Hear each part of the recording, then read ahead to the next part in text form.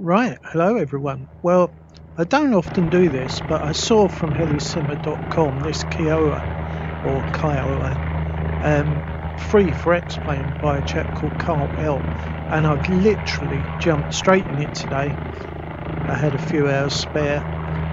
I had just read the bit on the manual that said assign throttle to wing sweep, and being English we never read manuals anyway.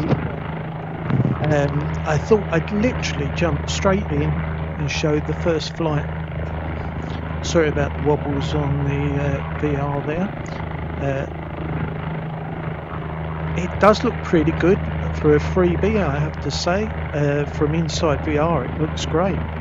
On the flat screen monitor it's got a few sharp edges and things like that I just noticed, but from the outside it looks absolutely great. So I've done everything with the wing sweep to the throttle. Let's see what she does first flight. So a little bit left, I would imagine. Oh no, pretty even takeoff. The field was very agile straight away. So let's get it out to, oh it is, yeah. Now I've got no assistance as far as I'm aware turned on, because I just couldn't wait, get in it and have a go. Let's have a look at town.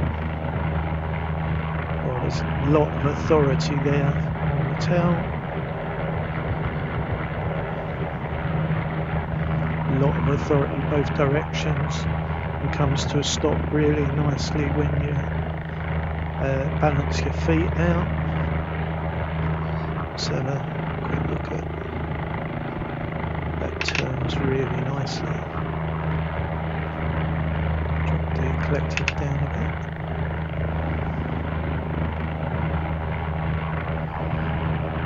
Very quiet engine noise, might be, or maybe it's the effect of headphones, I'm not sure.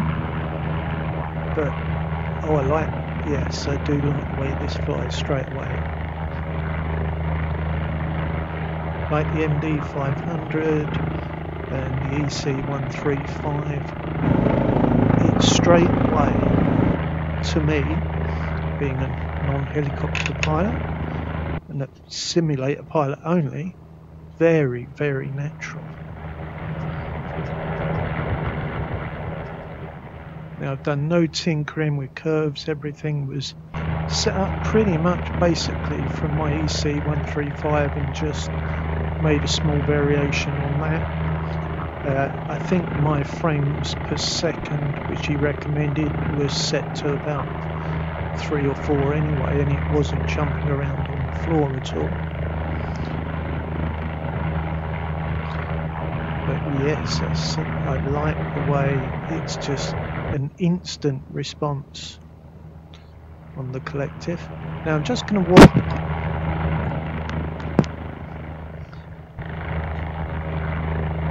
So it was a bit unsharp. I'm using the Rift S and I wear glasses, so sometimes it sort of sinks down, and because I've got this rubber support that I use for my neck, sometimes it just gets out of focus as time goes on, or the sweet spot disappears.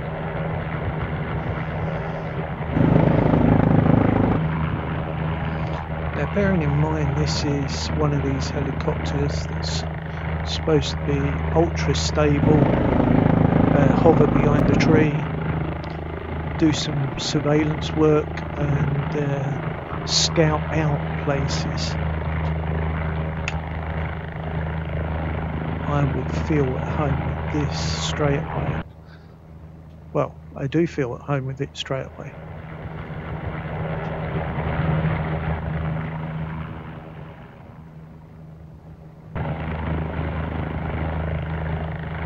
Now there might well be something like headphones that I've got on by mistake and can be set differently, I'm not sure. But the sound is the only little bit too quiet inside. I like it when you overdo the collective, there's a good thump.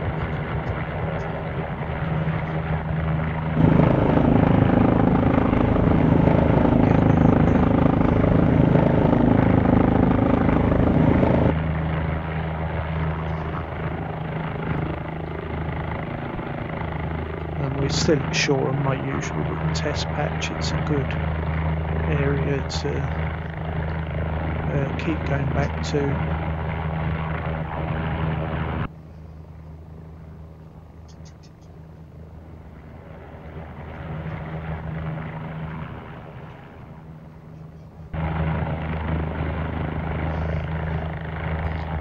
Very, very responsive, but not so touchy that it doesn't feel right.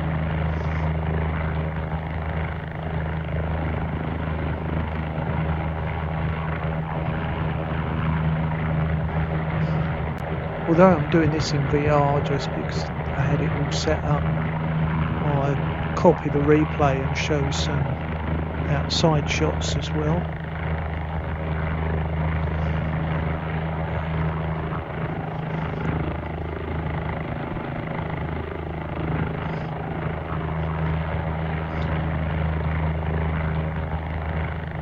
Yes, I like it. Won't talk about any of the displays or the instrumentation because I'm going to have to read up on that out, but it's got a good colour display, you can see down there, and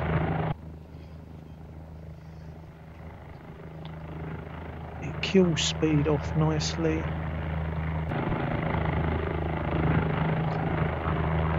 And again, tail wise, a bit of correction back.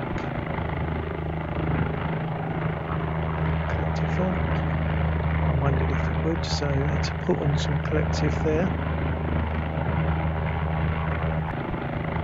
Yes, very, very nice. Only a quick go, me being impatient.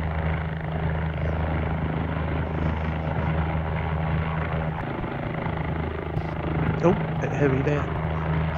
But felt at home with that straight away. I'll come back to it soon.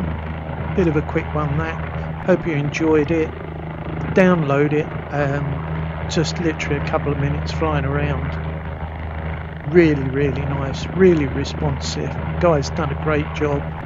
I think his name's KarlL. So look it up on the Helisimmer site and happy flying.